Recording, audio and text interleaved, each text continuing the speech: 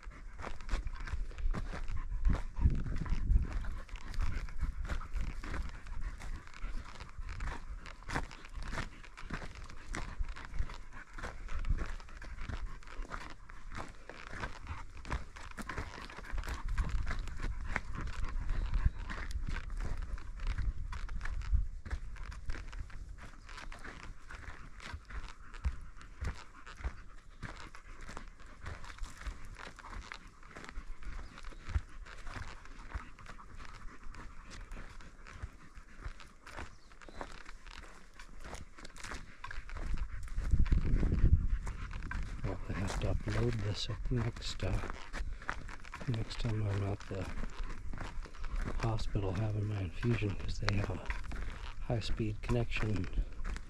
I don't.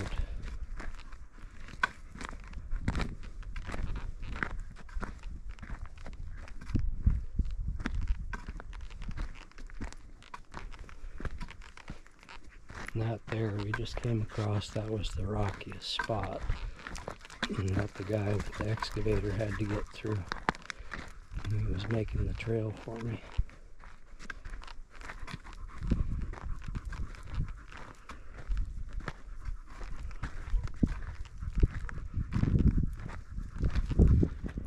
He's capable of running the excavator a lot better than I can, a lot faster than I can, because I was renting the excavator. Would have cost me more to do it myself and have it for 2 weeks instead of having him come up here and finish it in 5 days and just pay him hourly.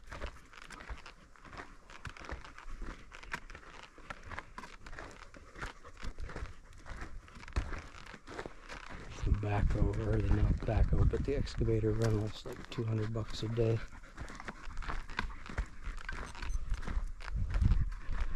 And I don't have an excavator, so someday when I win the lottery, well, we actually did this with a mini excavator.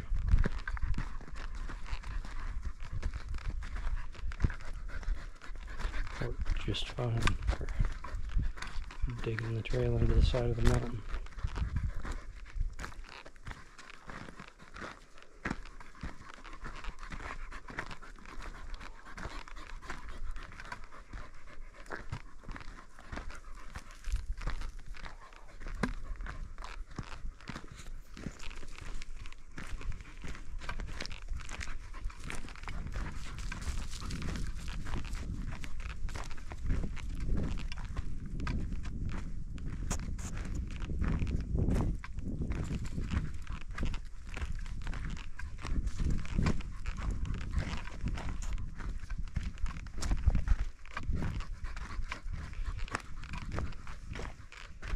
put a little flat up on top,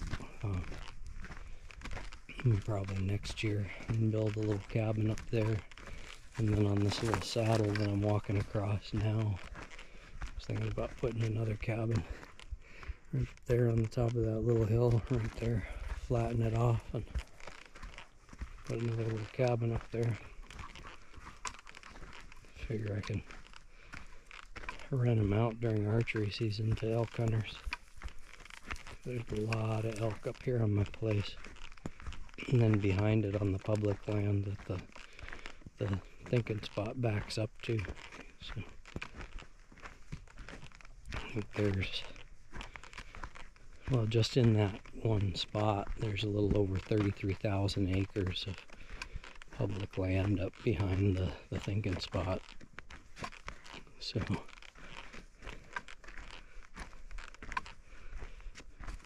if you go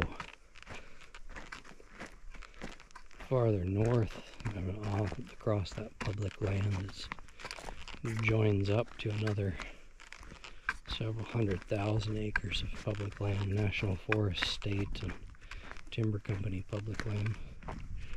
Well, the timber company stuff is private, but it's part of the old railroad grants, so it has to be maintained for the public to be able to hunt and fish and stuff on it. You just can't take motorized vehicles on it.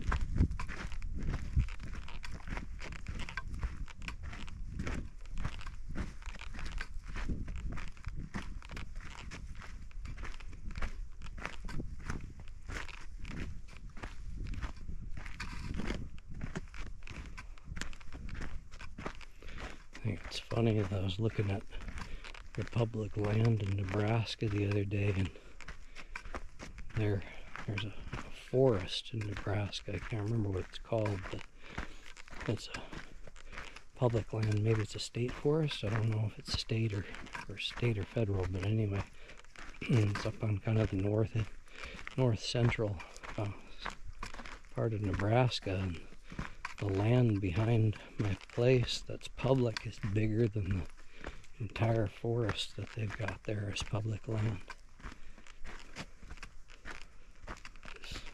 I think people don't realize how much public land there is here in Montana.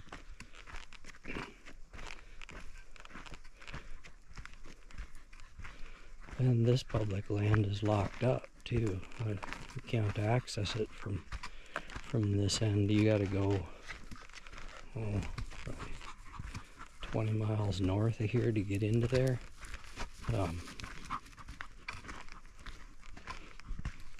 You could access it from the north side and ride down this far, or walk down this far, but it'd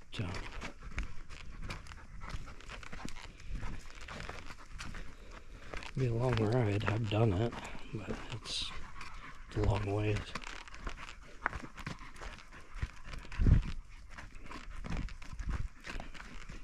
But down here where I'm at, it's all private that surrounds it, and nobody will let you cross their place to access it. So I'm lucky in that my place backs up to it, so I just walk across my place and then I'm on it. But general population's probably not that lucky. And I let some folks come up here and cross my place during elk season, especially if they got kids and they're wanting to take their kids on elk hunts. I let them come up here and cross my place and elk hunt up behind my place on that public land back there.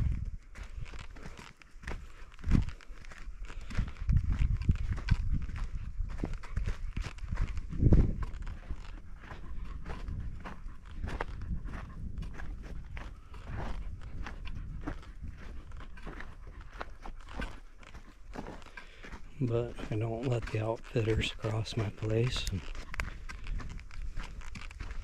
and don't let the general public cross it either. So there's really not much traffic up and down through my place other than myself and a couple of friends and their kids.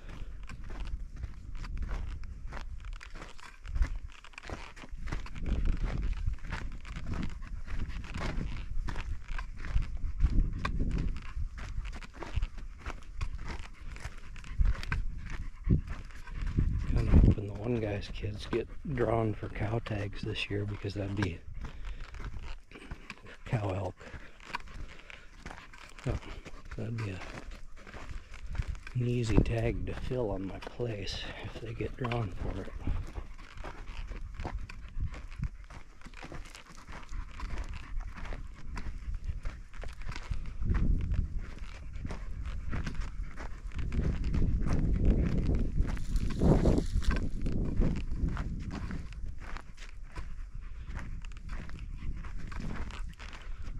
My other dog took off right about here, ran over there, so if he's not back down at the house when I get down there, I'll have to come back up here and see what his dumb butt's doing.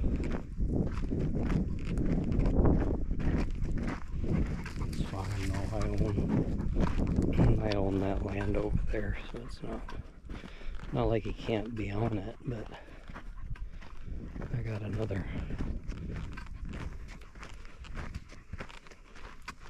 I've got a number of cougars that are on this place, and they're hard on dogs, that's for sure.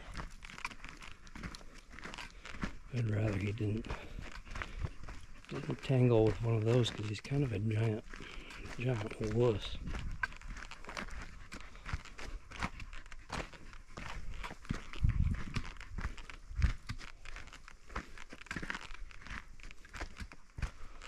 But hopefully after his last encounter with a cougar, it would have been last summer, hopefully he's too scared of the smell of them now to chase after one ever again.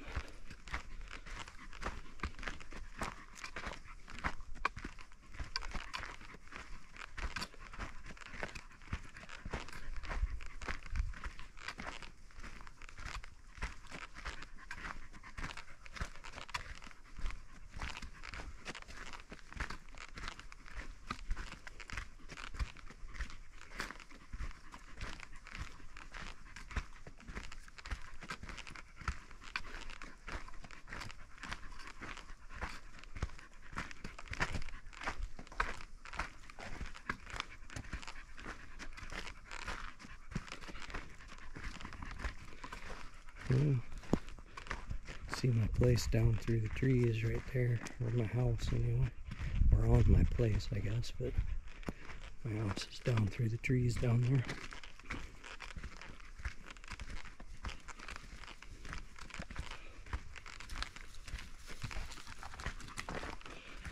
One of these days I'm going to have to take a surveying wheel, you know, like what you do plant surveys with for telecom, like when you're surveying telephone or fiber optic runs on telephone poles or on power poles. Get one of those wheels and find out how long this trail that I had done actually is.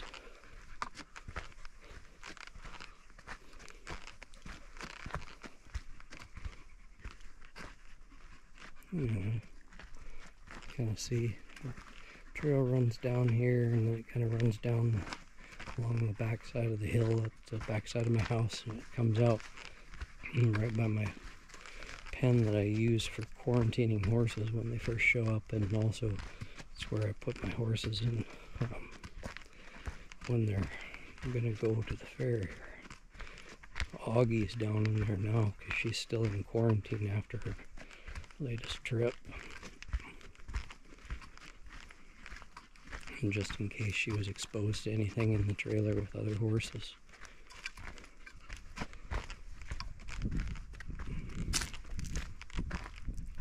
She's down there,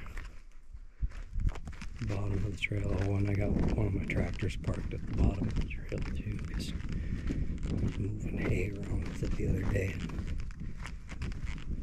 Figured that was a good spot to leave it. Anyhow, I'll stop this now. Probably seen everything we need to see. Well, we can do one more turn on the trail, I guess. See the final end of the trail down there where the tractor is. Anyhow, on my messy, torn up tent shed. But anyhow, that's the new trail.